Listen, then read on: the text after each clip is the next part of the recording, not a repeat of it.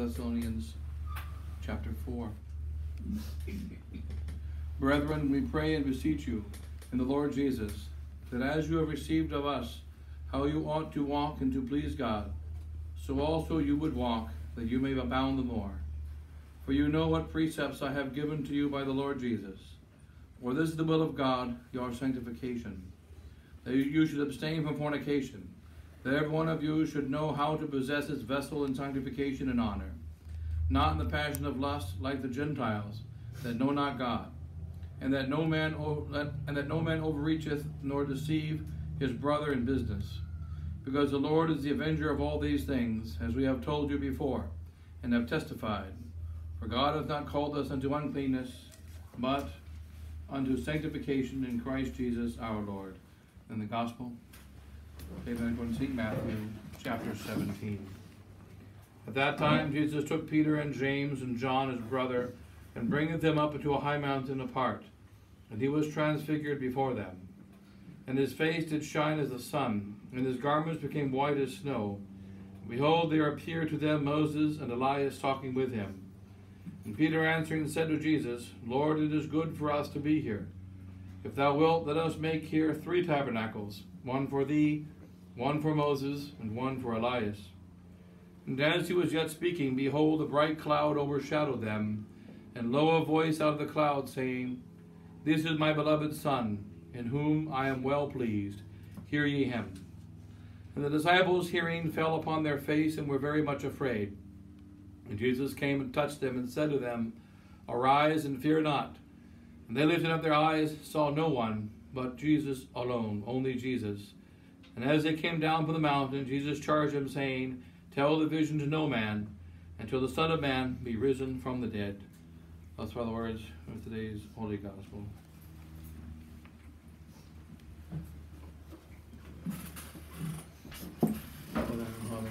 Amen. A few considerations on this. The second Sunday of Lent. There's now, of course, a great crisis going on in our church and our world, and we are seeing signs that we are getting closer and closer to the full outblowing, or full explosion of the crisis in the church and the chastisement that's supposed to come upon us. We're already in it right now, but just a couple of weeks ago, the bishops of Ukraine, some of the bishops in the Ukraine, asked Pope Francis to consecrate Russia to the Immaculate Heart of Mary. And of course, he did not respond. And it brings and then we see the war going on in Ukraine, and difficulties in our world, and we hear the words of the prophet, our Lord Jesus Christ, in the Gospel of St. Matthew chapter 24, where he talked about the end of times, and also in the Old Testament, and the prophecies of the last several hundred years. There will be wars and rumors of wars. There will be persecutions. There will be earthquakes in many places, and there will be great tribulation. And this will be a sign of the beginning of the troubles that are about to come. Now, these are not yet the troubles of the actual time of the Antichrist, which shall come later after the victory of Our Lady, but we see very much that we're in the time of troubles right now, and it's very easy to see that we're close to the victory of the Blessed Virgin Mary, and that trouble is on the horizon, and trouble is with us right now. And what is the spirit of the church during this battlefield, during this time?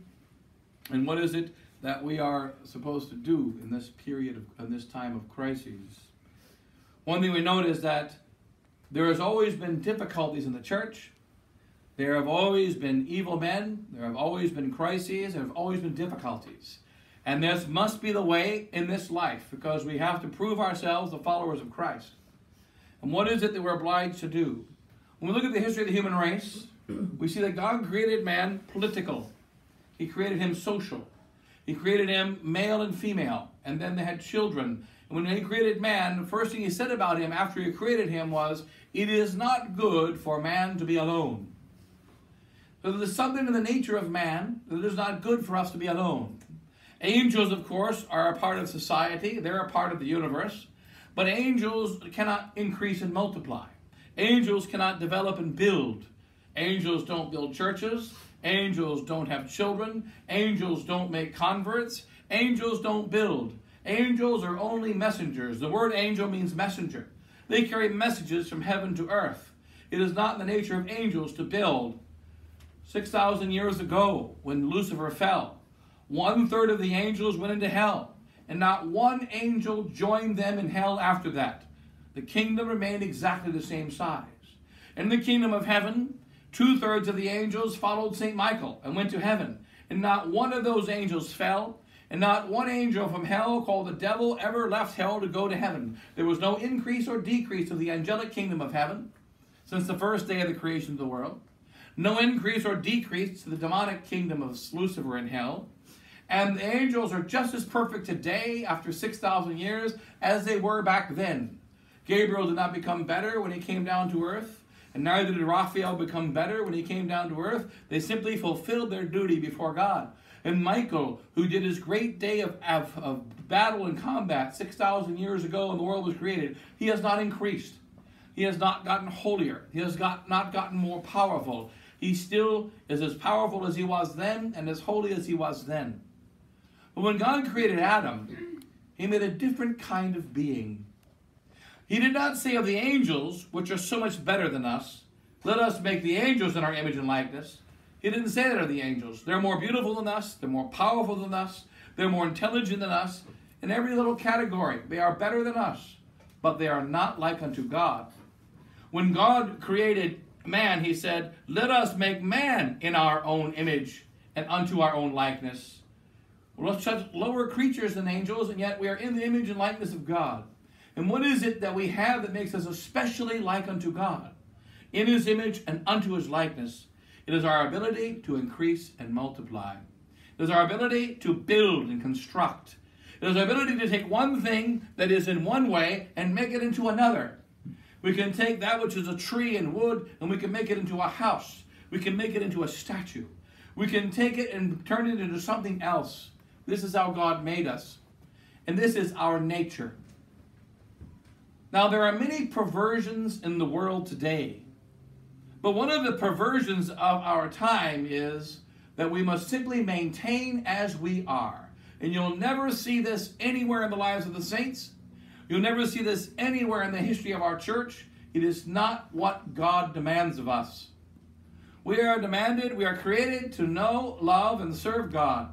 And by this means to save our souls. We're created to know, love, and serve God in order to give him glory. And after we give him glory, then we will go to the kingdom of heaven. But we must go to the kingdom of heaven as human beings, as men, as the children of Adam, as the children of Eve. And these children are told 3 times by God, increase and multiply, increase and multiply, increase and multiply.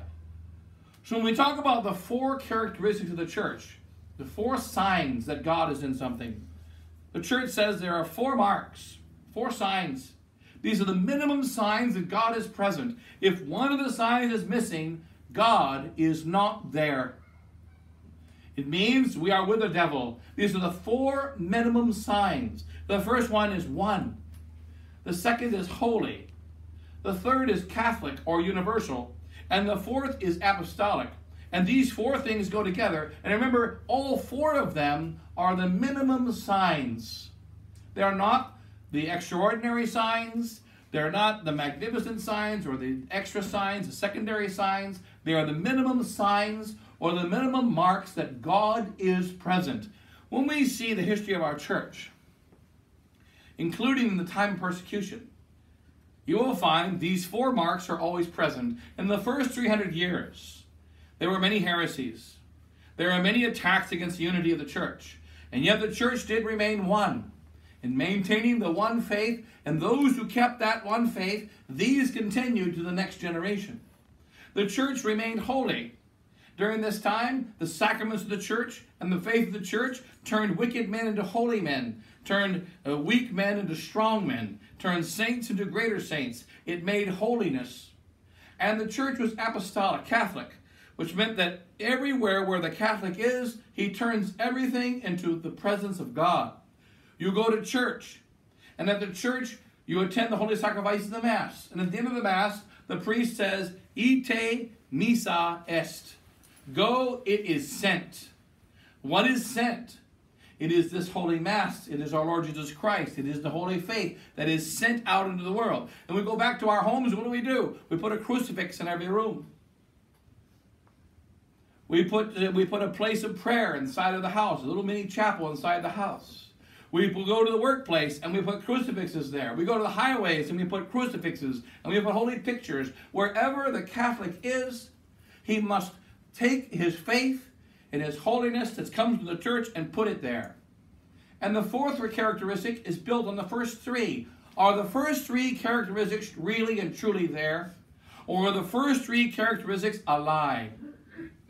When God came down to Adam, he created Adam perfect with those first three characteristics. And he went out and he saw the world, he named the animals, did all the things he was supposed to do. He came back and said, I want a creature like unto myself, with which I can share what I know and what I love and what I have from God.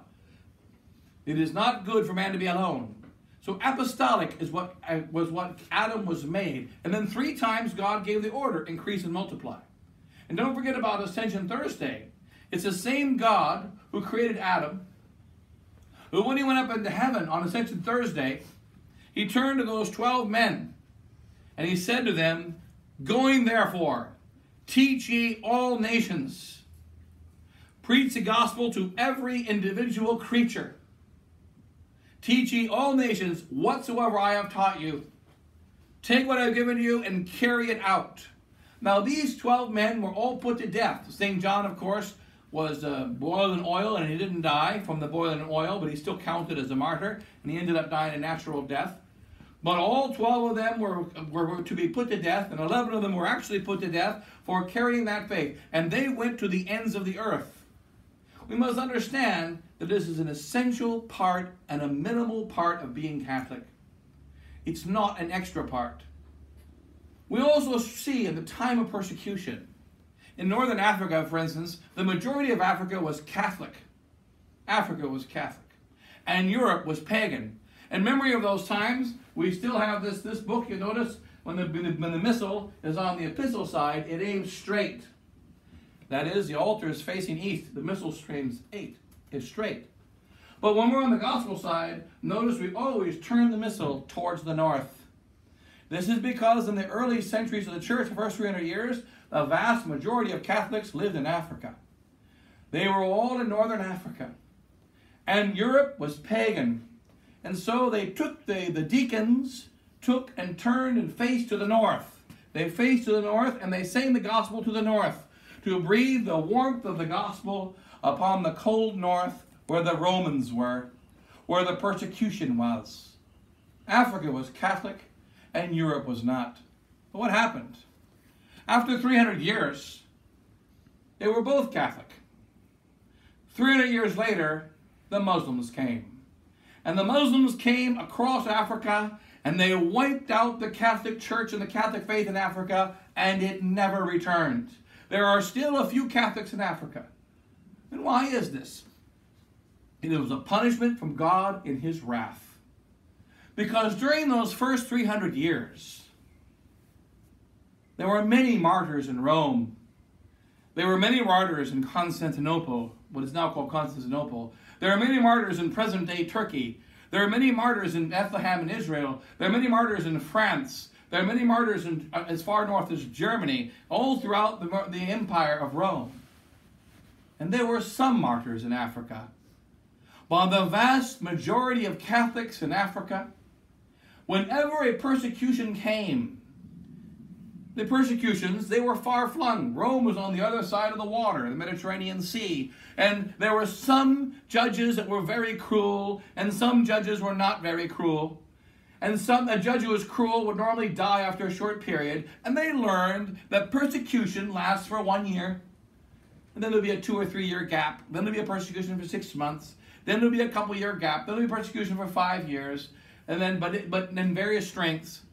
And so they became very wise, the holy Catholics of Africa. And they did 2 things.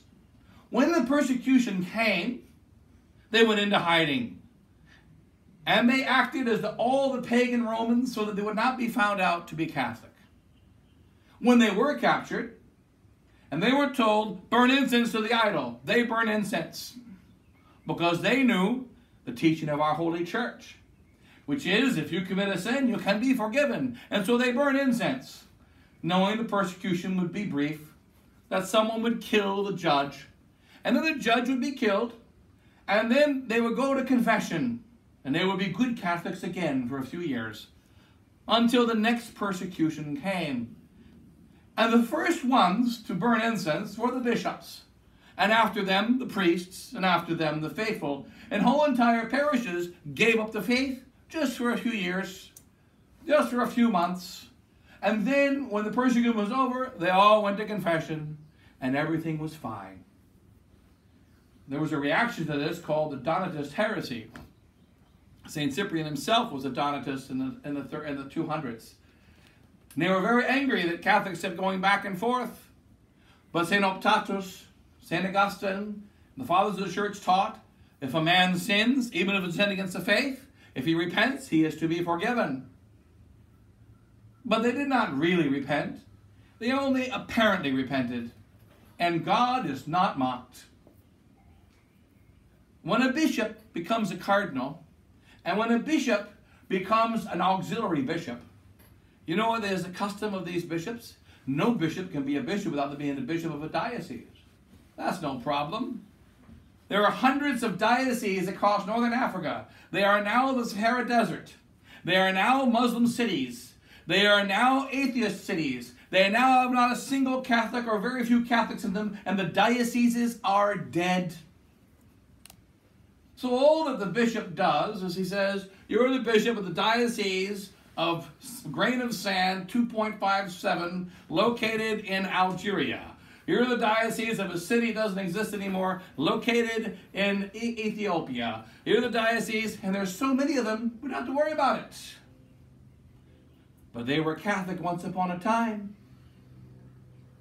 God did not forget that those holy Africans who gave to us this ceremony of turning the gospel to the north, that it might become warm. What is now called the Sahara Desert was once like the Ukraine is today, or the Midwest in the United States. Fields and fields and fields of wheat. It was the breadbasket of the Roman Empire. What is it now? It is a desert of death and growing death. Why? Because God was angry with the North Africans. He was angry with them who say they were holy Catholics, who were all Catholics, and what did they do in the time of persecution? They survived. They did two things. They hunkered down and played it safe. Then they burn incense. Hey, I do what I have to do. The descendants of these African Catholics are now called indult Catholics. The descendants of these Catholics still exist in the world today. They are the conservative Catholics of our Holy Mother, the Church. They are not going to compromise the faith, but look, the Pope isn't going to be a bad Pope forever. There'll be a new Pope to take his place. Besides, Our Lady said there's going to be a good Pope one day, so we're just going to settle down and we're going to try to fit in our diocese. We're going to be conservatives. God raised up Muhammad to deal with the conservatives. And God sent Tariq, the descendant of Muhammad, all throughout North Africa through the greatest persecution. And you know what they did in that persecution? They did the same thing they were accustomed to doing, what they had always done. The Muslims would attack a town in 635 AD in northern Africa. And they would arrive at the town and say, you all have to become Muslims. And if you don't, we're going to kill you. And they did exactly what they were accustomed to do. It's just an idiot tribe from Arabia. They're just a bunch of nomads. They'll come through here. We'll become whatever religion they want us to be for a few years. They'll disappear and we'll go back to being good Catholics again. You wait. Because see, Bishop Flay, he's only going to be the superior of the society for a couple of years. And then they're going to put a good guy in. Paul VI, he's a bad pope, but they're going to put a good one in. After he dies, just lay low. Sign the papers. We don't believe all that garbage. Henry VIII was a nutcase. Henry VIII was crazy. He was bad. But come on. Just keep a low profile. He's not going to be king forever. Remember, when he was a young man, he was called the defender of the faith. There's a saying in our holy world, the more things change, the more they remain the same. Turns out people haven't changed very much.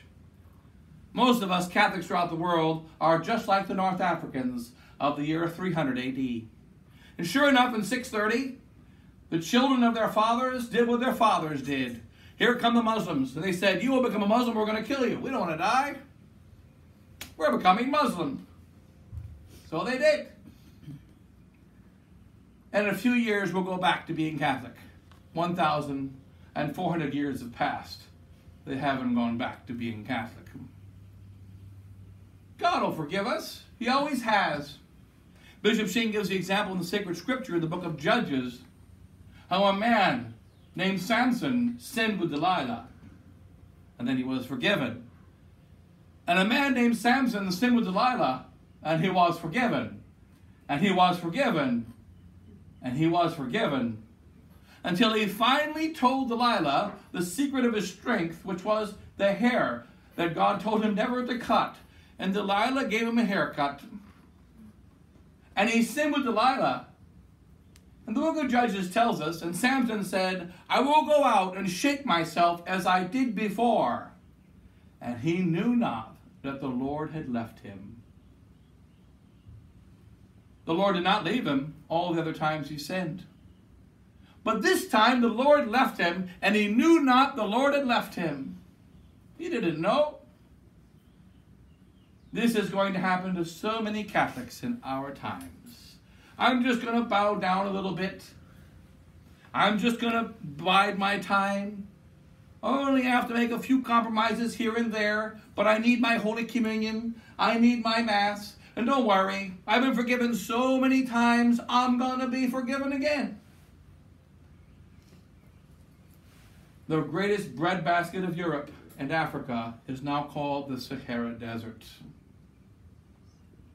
The great Catholics who gave us the custom of facing north when we sing the gospel, they're now all Muslims. They're not Catholics anymore. They have been worshiping Satan for the last 1,400 years, and they're very happy worshiping him. And you know what we say about the Muslims? Majority of them are Africans, North Africans, or Arabians. They were once the followers of Christ. It is noted concerning the Muslims that of all the false religions, Hindus convert, animists convert, Protestants convert, every false religion, atheists convert, but Muslims never convert. It's so rare for a Muslim to come back to God. You know one of the biggest problems with Muslims? They're just like their ancestors. The good ones are very nice. Oh, I love Jesus. I think he's a great prophet. I think he's the Son of God. And Mary, we all love Mary, but she's not the mother of God. And Catholics are my best friends, but I believe in Allah. And they never convert. They are following the mediocre vomit of their ancestors who lived in order to be comfortable, who did not believe that there are 4 marks of being with God. 1, holy and Catholic, and the 4th one is to be apostolic. Then if you are a follower of Christ, in the time of persecution, you don't just hunker down and find a quiet place.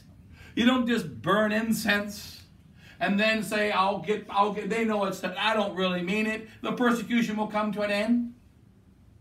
It says in the sacred scripture, God is not mocked. And I would that you are hot or cold. But if you are lukewarm, I will begin to vomit you out of my mouth. It says begin, says St. Thomas Aquinas, because it never ends. The most disgusting time when we're vomiting is when we begin to vomit. That is when our stomach feels the most horrible and the vomit begins to come forth. And Christ says, I will begin to vomit, but I will never end in that vomiting. Christ will begin to vomit forever upon the mediocre. Forever upon those who want to find a safe way through a crisis. What about in Europe? They were put to death, and they were put to death, and they were put to death. And what happened? Rome became Catholic. Germany became Catholic. The very violent Vikings who killed their own women and burned them in ships, who chopped off heads and sliced up babies, they became Catholic and stopped all those evil acts. What about the nice Africans? They were so nice. It was the safest place to be in the empire. The persecution was never as bad down there like it was in evil Rome. Try visiting Africa now. It's not so nice. They stopped being nice. Now throats get slit. Now people get killed. They're not nice anymore. Remember that sin is not only punished in hell. Sin is punished here on this earth. And then you get to go to hell. There are new North Africans everywhere in the Catholic Church today. They love the liturgy. You know, make sure we sing and face north during the gospel. When we have a solemn high mass in different places, where are you going to put the deacons? Stick them over here, or stick them over there. You got to find a spot so they can be facing liturgical north. So he does. Got the liturgy right. It's the warmth of the gospel that's supposed to convert the cold north. But there was no warm gospel there. Though there were some saints. There should have been so many more saints in Africa than there were in Europe. But there were very few. And the majority of them so easily turned against God. The entire dioceses, so that now it's so easy. You make another auxiliary bishop, this diocese it went defunct. That diocese it went defunct. This diocese it went defunct. That diocese, Bishop Emeritus of some diocese in the desert. Good luck trying to find it. It will happen again. We must remember that our duty as Catholics is to have our holy faith and build. We must build the kingdom of Christ. And that's what we're doing at Our Lady of Mount Carmel. That's what Archbishop Lefebvre did. That's what made it different in the work of the Society of St. Pius X, which is now destroying the kingdom of Christ. Now trying to maintain its own comfort, and that's it. When Archbishop Lefebvre built the Society of St. Pius X in 1969, 1970, it was in order to spread the kingdom of Christ, to build Catholic institutions, to convert souls to Christ, to bring vocations into the church, into seminaries, into the convents, monasteries, to bring souls to Christ and rebuild Christendom. And this is what we are supposed to do in the time of persecution. You look at all your guards when you're in prison. That guard might listen. I'll talk to him of Christ. There's a fellow prisoner. He doesn't know anything about Christ. Let me talk to him of Christ. And take my little bottle of what do you call it, San Pellegrino, and baptize him. Probably valid sparkling water. Better stick regular water next time. But you're going to baptize him.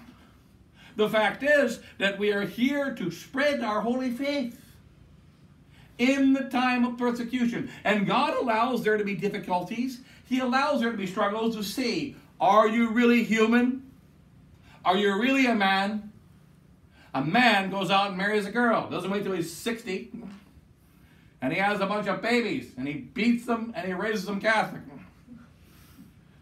A girl does not wait till she's 30 and had all kinds of fun, has some kind of a crappy job. She gets married and she has babies.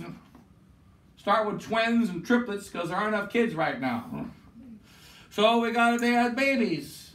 And they take children and build the kingdom of Christ. And the man goes out and he works and he tries to convert the people in his workplace. And he speaks to them of Christ. It might not be in the most perfect manner. Like one of my parishioners when I was a young priest at the bingo, he grabbed a Protestant and he punched him and he says, I pity you. Says, you have to be good all the time or you're going to go to hell. But you know what? I'm going to beat you up right now and you know what I'm doing tomorrow? I'm going to confession. And I'm going to be forgiven. Okay? But you're up the creek, pal. And the guy converted. Better get beat up. The fact is that even if you're mad, spread the faith. We are members of a church which must be apostolic, a church that must grow and increase. It needs children, it needs converts, it needs vocations, it needs a building, and not just a surviving. So in any case, they'll close it at that. And after the Mass today, we'll show a little video of our seminary in Lake Mount Carmel in Kentucky. And we put together a couple of years ago. And that, continue the work of our Sister Lefebvre. We must build the faith and spread the faith in a real and practical way. And so we established missions, and we have a seminary, and we want to build schools, and we want to make Catholic families. Get a young girl to meet a young guy who's actually Catholic, and a young girl who's actually Catholic, and they come together and have children, and raise them in our modern world. And some to go to be priests and brothers, others to go to be sisters and nuns, in order to spread our holy faith in this great time. This is the time to be a soldier of Christ. This is the time to be in his army. Our great saints were in those first 300 years when they were persecuted. And now is the time to be in the army of Christ as we're about to be in a deeper persecution. Let's grow in our faith and not follow the mistake of the North Africans of those first 300 years. We still turn the missile, but they no longer stand behind it. They're no longer there. We don't want to follow the ways of the mediocre, but the ways of the followers of Christ, who have fire in their hearts and fire in their belly. Closing that, and God bless you all. In the name of the Father, and the Son, and the Holy Ghost. Amen.